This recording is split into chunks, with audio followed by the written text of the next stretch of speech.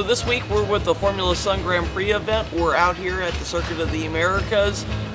Teams have been spending 3 days in inspection, process we call scrutineering, and they're going to be spending Wednesday, Thursday, and Friday doing hot laps on the track for the competition, the Formula Sun Grand Prix. You know, for many of these teams, they operate this as a 2-year project, designing, building, testing the cars, and then this is really the final outcome.